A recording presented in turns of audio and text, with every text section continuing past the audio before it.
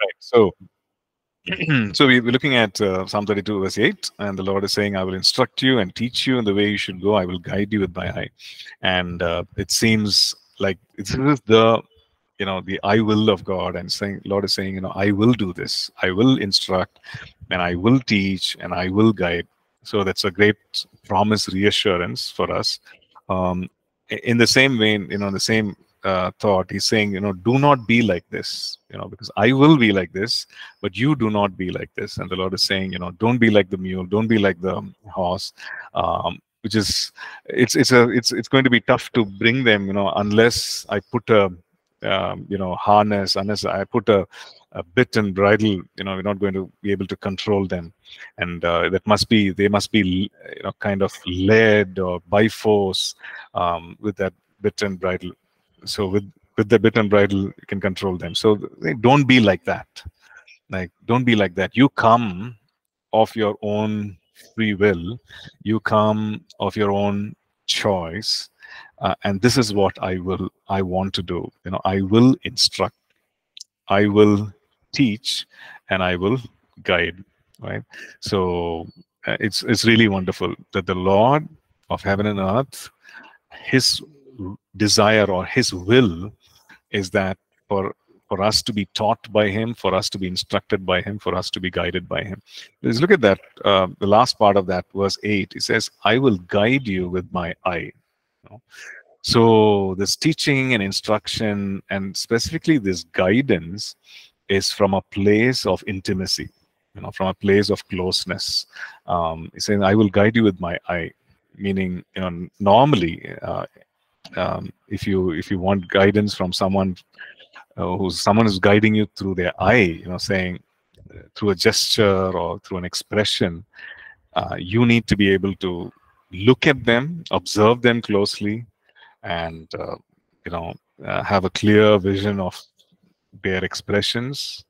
So the Lord is inviting us to that place of closeness and intimacy, and he's saying, I want to be that. I actually want to do that. Right. So this is something which is something very reassuring, right? And that the Lord would invite us to that place. And sometimes we struggle, what is it, God? What do you want me to do? But the Lord is saying, and this is my heart's desire, to teach, to instruct, to guide, right? So let's pray and then just open up our hearts and say, Lord, you teach, you instruct, you guide. I'm willing. I surrender, and I want to come to that place of receiving from you, right? Okay, let's pray. Father, we thank you that, Lord, for these words, Lord, for revealing your heart, Lord, when it comes to instruction, teaching, guidance, for revealing your heart, Lord. And it just fills us with so much hope and so much reassurance and faith, oh God.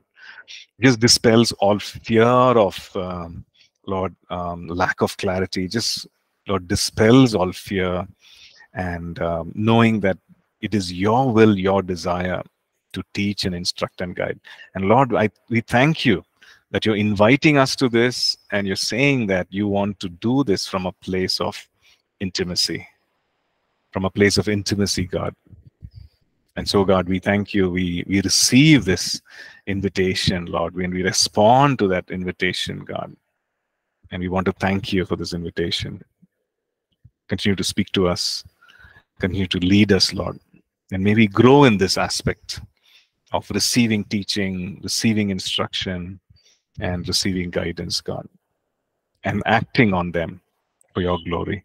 In Jesus' name we pray. Amen. Amen. Okay, so hope your week's been good. Scripture reference, Rosalind. Okay, Psalm 32 and verse 8. Yeah. So how's the week been? Good, bad, ugly? Busy. Yeah, I know. Busy. Right. So today we'll continue from where Shubhashish says good. Nice to see you, Shubhashish. And Lubega. Praise God. Okay. So Zelitoli is also there. Okay.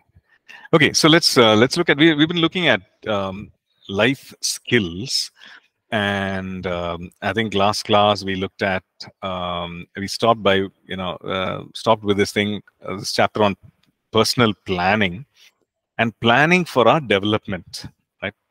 See, I'm sure all of us or all of you have planned and executed your plan to be doing this course, right? To be here to some extent, extent, right? So you planned and you said, okay, this is how it is going to work out. I'm going to set aside so many years, and I'm going to do this. I don't know whether you consciously thought of it or not, or just went with the flow. But really, you did consciously, or otherwise, you kind of planned some things. Right? So how will it be if we can plan our personal development? Saying that, okay, for this ministry to minister at this level, or this work, or this business, or this profession that I'm in, to keep moving upward, or to progress in what I'm doing, to get better at what I'm doing, to do things effectively, right? So that there can be better results, there can be fruitfulness. Now, how can that happen? Okay, so it can happen in two ways. We just go with it, and whatever happens, happens, right? And if it's good, okay, we struggle. I mean, if there's a challenge, we struggle. There are problems we see, and then at that time we begin to see for options, look for solutions, and we try and overcome. Or it could be that we plan and say, this is what where we want to be. So when we are planning, so first of all, some basic question: is it good to plan or not? Doesn't it seem unscriptural, unspiritual? Not unscriptural. Doesn't it seem unspiritual to plan? No. We see that God is a God of plan. He says, "My counsel stands forever." Right. So God is a God who gives thought to what He's doing, and He says, Jeremiah 23. I think, Jeremiah 29:11, right? Where He says, "My thoughts, the plans that I have for you are good plans," right? So, which means that He has planned certain things for us, right? We look at, I think it's Ephesians. Let's read that verse. Ephesians chapter.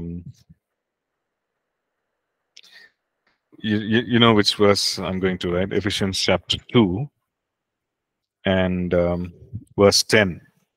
Right? Ephesians 2 and verse 10.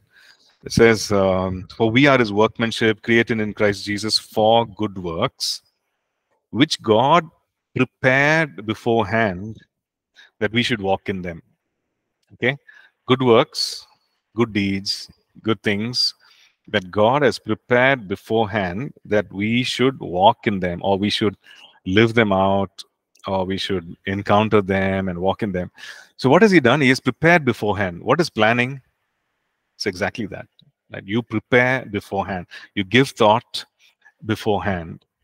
When we give thought, when we set aside time, when we set aside resources, and when we do that beforehand, how do you plan for something? Plan for a maybe having some guests over. You invite them for a dinner or a meal. You think beforehand and say, okay, 10 people are coming, so this is what I need to plan. It needs 10 plates at least.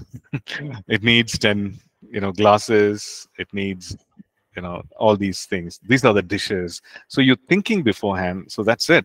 So it's something that we do normally, and so that is what it is. So when it comes to our life, our maybe the ministry that God has called us to, the things that God has called us to do, to plan, to think beforehand, and to prepare beforehand is not unspiritual, right? And we need to do that. And when we do that, we come to a place of knowing what we are going for, right? And there's a lot of things that happen because of that. There's motivation, there's inspiration, there's direction, and a lot of it we studied in our Christian leadership class, right? We looked at that, all those aspects. So Christian leadership, we've done it already. I'm just suddenly, yeah. Okay, so let's look at. Let me just share the screen. Um,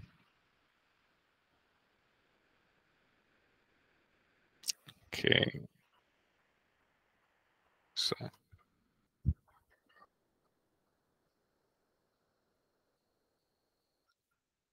okay, got it.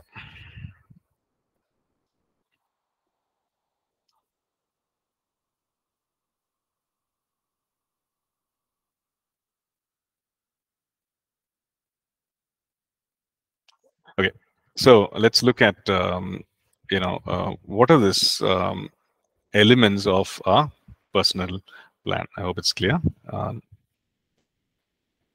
Just 1 second, please. Is that better? Yeah. Okay, so a clear vision of where we want to go, which means what do we want to achieve and why do we do that? The thing is, the why is very important, because the reason for doing ministry, the reason for doing business, the reason for working at a certain place, the why is important. Okay, and then the what will follow. The what will actually gain momentum. The what will actually have a lot of focus when we are clear about why we are doing it, the intention, right? So the thing. So if you're having clarity with regard to why, and how do we get clarity about the why? Anybody? Why we want to do something? How do we get clarity on that? Um, how do you think? Why are you doing this course, right? Why are you studying this subject? So how do you? Yeah, someone. I think. Passion, Yep. desire, burden. Sorry. Go ahead. Passion for that particular Passion. field or Passion for that particular field, is it? Okay. So you seem to have a passion, meaning a burning desire. Okay, this is what I want to do, right? And so I'm doing it. This is what I want to do. Every morning you get up, and this is what it is. This is what you live for, right? And this is a desire there. So yeah. So Subhash is saying purpose, vision. Yeah. So all that goes into the why, right? So clarity about the vision. So the Bible in the Word of God declares that people perish for lack of vision or lack of knowledge. People perish because where there is no vision, people perish. So what does it talk about? It talks about the big picture. It talks about the why. Why am I here? So when we lose the sense of why, there is no hope. There is no hope. People come to a place saying, "Why am I here? Why am I even here? Why am I doing what I'm doing? I've seen all that is to see. I've experienced all that is experienced. Why am I even here?" People lose a sense of hope and direction, and that can be disastrous, right? But praise God, God gives us that desire. There's a sense of purpose, and even though we might not have clarity, in different stages of life, different seasons of life, even though we may not have full details, full clarity, but God gives us that sense of vision and purpose. Okay, so a clear sense when it comes to our personal planning. So a vision is very, very important. The why is very important. Okay, so from that comes the what. Okay, so what am I doing? This is what I want to do. This is why I'm doing it, and this is what I want to do. So in that, a good sense of the skills that are required, abilities that are required in order to do that what. Okay, so maybe God is calling you to be a missionary in to a particular nation, or maybe to a particular state, and then you realize that if I need to communicate, if I need to be in that region, then I need to know the language, right? I need to know the language in order to communicate. I've got this why, I've got the what, but I need some skills, I need some abilities in order to communicate. So we read about William Carey. William Carey, he was an apprentice for the shoemaker, and during his free time he learned the scriptures. He also, when he came to India, he learned the language, he learned that skill. He realized that well, he had a gift for languages, and but he engaged a tutor to in order to learn the languages, in order to translate and learn the languages, and so that he could, he did a great job of translating the Bible into so many Indian languages, right? So the thing is, one needs to learn that skill. So, some of these questions that are on the screen, do you need certain skills in order to get a particular job, or in the job, or we are using job. It could be professional, it could be the career, or it could be ministry, right? What are those skills required? Maybe if it's a language skill, maybe it's something to do with finances, maybe it's something to, what is it that is required? So identify that, right? So from the why and the what, in order to carry out that what, do I need certain skills? Now, the this whole understanding of the skills I need, it could come from a place where I've not gone there yet, right? I need to do this, therefore I need these skills. Or it could come as a problem, right? It is a problem. Now, I'm not able to solve this, and to solve this problem, I need these skills, I need this ability. So the problem actually points us to, or is an indicator of certain skills, maybe things that we want to solve, things that are challenging to us, and it really tests us, and we are unable to get past that. That is an indication that I need a next level of skills, right? Another level of expertise or ability in order to, in order to navigate this, in order to clear this and keep going. So, so that's another thing. So, and people, if you're in a, in a particular profession, well, people could say you have an appraisal, and from, maybe you have an annual appraisal, or a, appraisal every 6 months, and then the manager could say, what, these are good things that you're doing, and these are some things that are challenging for you. You're not able to get past that, and you need to upgrade your skills, right? And the word they use is upskill. You need to scale up your skills in order to learn some things, learn some software, learn some abilities, learn some things. You need to upskill. So once you do that, you realize that you're able to go past that, use that skill, use that ability, right? So to have a clearer vision, to have clear understanding of what skills are required, right? So all this goes towards planning for our personal development. Okay, so we saw that planning is good. Planning is not unscriptural. It's not unspiritual, so we can do that. Okay. So clear idea of also what standard I need to achieve. Okay, so it talks about the bigness of the task. Also talks about the excellence level of that. Okay, so what standard is required in order to reach that? What standard, what level am I in right now, and what level is required? Okay, I'm able to maybe it's a instrument, and you're saying, okay, I'm able to play at this level, for myself, individually, maybe for a small group. But if I need to play at a higher level with other musicians who are also skilled, then I need to make some changes to the way I play, right? I need to make some changes. Similarly, in terms of ministry, I'm maybe you're saying, okay, God, placed me here, 2 or 3 people, I'm sitting and I'm sharing scripture, I'm learning, we're all learning together. But if it's going to be another, if you're going to increase my realm of influence and take me to certain groups of people with certain levels of expertise and expectation, God, what is it that I need to have? What is it that I need to know? Right? So to minister at that level. Okay. Then also priority, right? We cannot do everything all at once. I think like we looked at last class, we need to learn to prioritize. What is it that I can do now? What is it that I can invest in right now in my season of life? Okay, maybe you have a job, you have a family, and you have 24 hours only, right? So how within this, what can I prioritize right now, and what is it that I can do later? Okay, very important. And a detailed again idea of where we are right now for each of these skills. Take it one step at a time. Okay.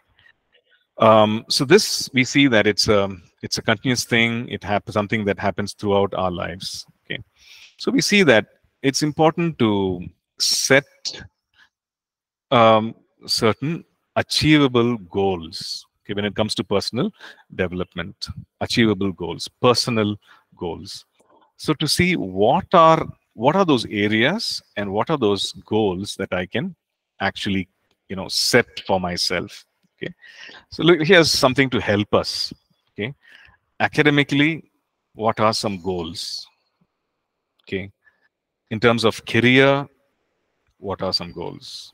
In terms of finances, what are some goals? Okay, what is it that I can see when we look at these goals? We say, hey, you're talking all worldly ways, right? Academics and career and money and all these things. This all seems very, very worldly, right? But the thing is this: it will seem worldly when we are not involving God, involving the Lord. We are not inviting the Lord into it. It will definitely seem worldly. Okay. See, if you're called to be a marketplace working professional, that is your call. God wants you to be a influencer. God wants you to be an influence in that place. Okay. Now, it will require these things. It will require some academics. It will require some, career path, right? It will require all this. So to have goals in order to achieve is not something that is unbiblical, right? It'll require this. So maybe we can, if you're in ministry, you can change it. Say, okay, what is the knowledge of the word? Maybe academic goals can be that. What is it that I need to, maybe a course or maybe something that I need to learn this year? What is it that I can invest in? What do I need to do? So rephrase it that way. Okay, career.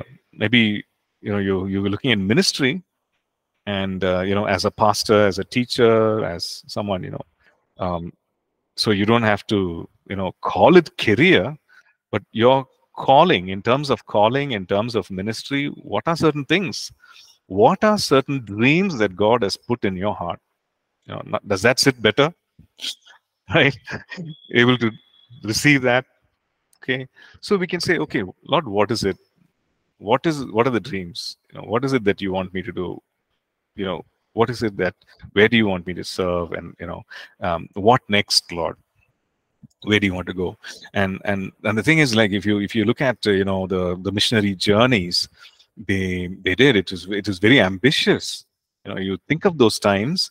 We think of the missionary journeys of Paul and Silas and Barnabas later, and Barnabas earlier and Silas later. And we see that these were very radical things which they did at those times, and also something which was dangerous, and it took their life, in the sense it took a fair amount of their time. Like Paul spent some 18 months in Ephesus, I think, right? In 18 months there. Just think about it. You're going and spending 18 months and you're not getting back home. You're spending 18 months there, teaching, investing, establishing something and moving on. So, well, you need to think and in pray and involve God, and that is what they did even before they started the missionary journey, right? So they heard from God, and then they and definitely it will require finances. It will require, so monetary goals could be, are really our prayer. It can be a prayer journey. It can be a prayer request. It can be a prayer need, right? Taken before God. So similarly, all these goals that can, that can actually help us.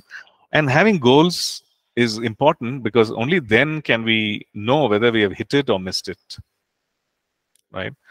So if we, it's happened, right? We can talk about it, oh, this year we really want to achieve this, or this year we really want to get somewhere.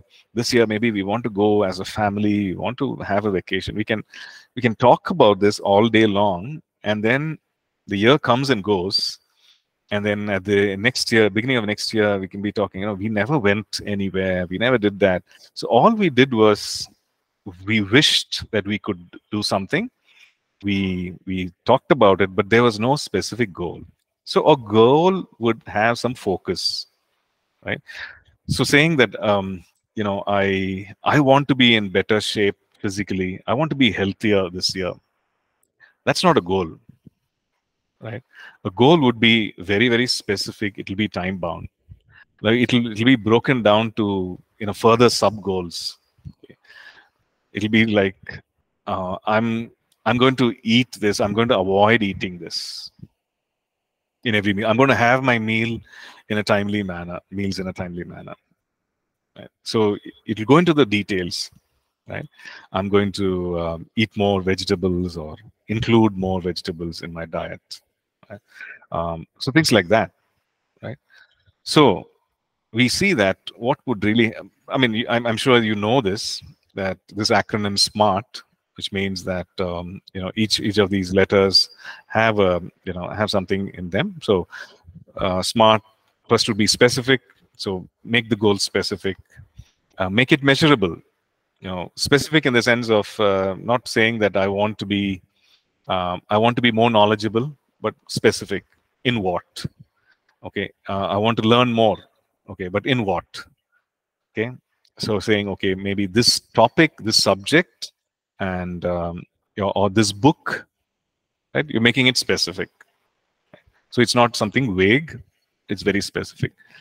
And it's something measurable, which means that, you're saying that, okay, in 1 year's time, I want to be this specific. Now, in half a year, or halfway into the year, can we actually measure and see where we have reached, right? So the goal needs to be measurable. It needs to be, you need to have some parameters saying, okay, can I measure? Not only specific, but it needs to be measurable. So maybe from 1 month into the year, 2 months into the year, 3 months into the year, I'm able to review this and see where have I reached. Okay, so that's the goal. It needs to be specific, so that it can help us in progress towards achieving that goal. Okay, attainable. It needs to be attainable. Okay, so we've got a time frame, we've got specifics, we've got something measurable, so it needs to be attainable. So to attainable takes into consideration the season of life that you're in, what God has called you to do. What is your calling? What season of life you are in? Like, for example, suppose suddenly now I decide to become an airline pilot. Okay, now just consider the season of life, your qualification, your life experience, the way God has been moving, leading, and suddenly if you want to shift everything and say it's going to take some time, and it's going to reorder your life completely. There's going to be a churn. It's going to disrupt completely. So is it attainable? I want to be the president of this nation. I want to be the prime minister. It's a good thought. right? But you look at the way the Lord has been leading you, the way the Lord has been guiding you, what is the season of life that you are in, okay, in order to consider that, and then say, okay, hey, is it attainable? Okay, if it's attainable, just go for it. It needs to be attainable. Okay, then relevant, meaning, are these sub goals, are they relevant in the sense, are they leading to that main thing, to the main picture, the big picture, the vision, right?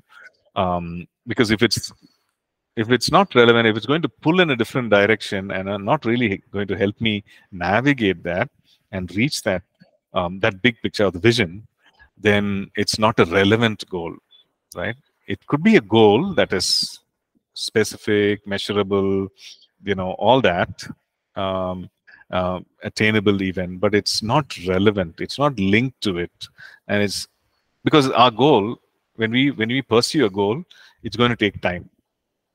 When you pursue a goal, it's going to take resources, right? Your time is a resource. You're going to set aside some resource, maybe financially, to go after it. So is it relevant? You ask yourself. Only you can answer that, right? Is it relevance? And also set a time box these goals. Let it not be forever and ever.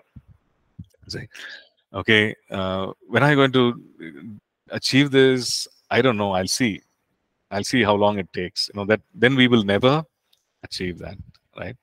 So if we are allergic to deadlines, and say, maybe some of us who have been, in sales and deadlines, and we're saying, I've had enough. I've had enough of deadlines. I've had enough of these monthly things. At the end of it, there's a review, and whether you've reached, not reached, etc. I've had enough of this. But the fact is, they are helpful, right? Maybe we had bad experiences with it, but they're helpful in when we put a time frame to it. Then we will actually go towards it, pursue, achieve that goal. Okay. So yeah, so that's about goals. And so if the goal doesn't, I think it was Rosalind who said, it's something that you're passionate about. If it not give, if it not, if it's not something that you're passionate about, if it's not something that is, that excites you, to talk about it, to pursue it, then maybe you need to review it, right? Review it and see what is it, where is the passion gone? Why is it gone? Right? Why is it? It need not be because the goal is wrong, right? It could be because of discouragement. It could be because of even sin in our lives, right? Because the Bible talks about how fleshly lusts war against the soul. We don't realize it, right? Maybe it's a fleshly lust, maybe indulging over and over again. Now that is producing war, or it's in conflict against our soul, against the renewed mind. So it's slowly breaking things off, dismantling the dream, bringing in, and discouragement creeps in, fear creeps in, and all these things creep in, and suddenly we realized that we don't have a passion. The psalmist says, restore to me the joy of salvation. He says, restore unto me, God, the joy of salvation, right? So the joy of pursuing the goal, when there's a joy, when there's passion, like, we see in the lives of the disciples, they did impossible things, right? Like, why should Paul just get up on that ship, get into that and spend money and go at the risk of maybe even losing his life and go to another nation and talk about Jesus and teach their people, and maybe there are, he's just being rejected and people are not applauding, approving, and see, why should he do that? What caused him to do that? It's that passion. Right? He says, I'm not ashamed of the gospel. I realized that it is the power of God for salvation, and this is something that is required. Romans chapter 1 verse 15, he says, this is it. So maybe we just need to review our life goals. At that time we were excited, but now it's not. So it need not be a wrong goal, right? It can be something that is stealing the passion. It's like a slow leak, it's like a puncture, right? Which is taking the life out of that particular goal. So, yeah. So the thing is to review our goals. We can do that, and is it relevant? Am I on track, and all that. So, goals, you know, so review it and see, is it in on track? What is happening? Why am I losing passion? Maybe it's a wrong goal. Maybe it's a wrong goal. It could be. So we need to kind of discard it, right? Okay. So just for us to to encourage us to get into that whole thing of planning, like personal planning, and it's good to do that. It's good to have these goals. It's good to have personal goals and goals that we saw, with regard to studies, with regard to work, with regard to maybe various other things, right? We can have that. Any questions or any thoughts here that you want to add? What has been your experience with with planning and working out the plan? Um, yeah, anything that you want to share?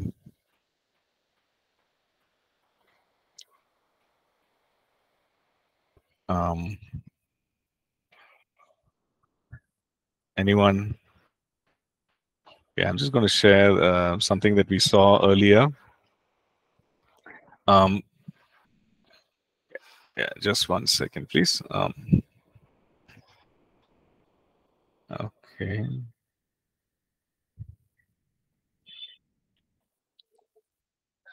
Okay, this is something that we looked at, right, in our Christian leadership. So, how to work on a life plan. Just wanted to refresh our memory, right? So, you have this. Okay. So, what stage of life are we in?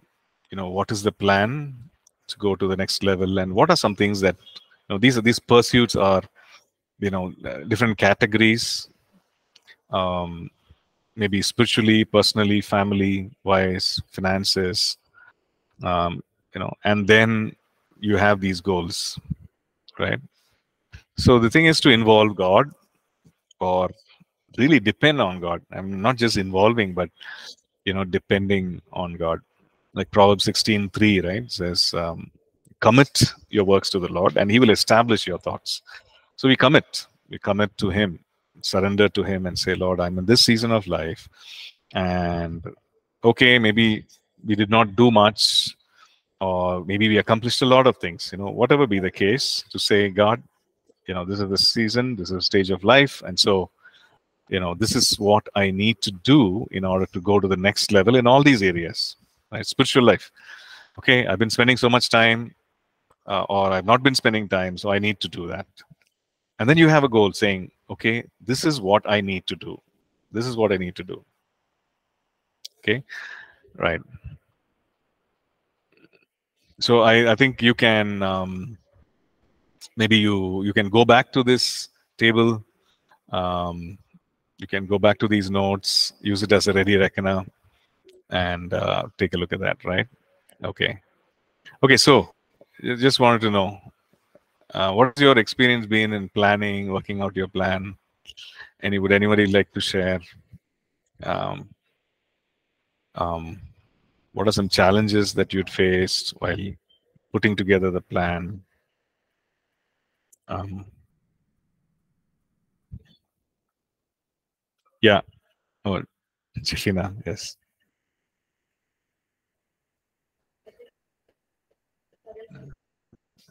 If I mute my mic, okay. Yeah. So I hope you can hear me. Yeah. So one of the challenge that I face in planning is sometimes we just forget it getting along with life. Like we made a plan and we thought this is what we're gonna do, this is how things are gonna happen. But then there comes a point in life, maybe a shift, like it could be an educational shift or a shift in a place, or something different might have happened in your life which is unexpected. And then suddenly you just forget all the plans now, because now you're focusing on your education. And but then I'm trying, and I'm still learning to fix my eyes upon the plans and the goals and the purposes as much as I can, helping me to remember it again and again. Okay, this is what I have to do.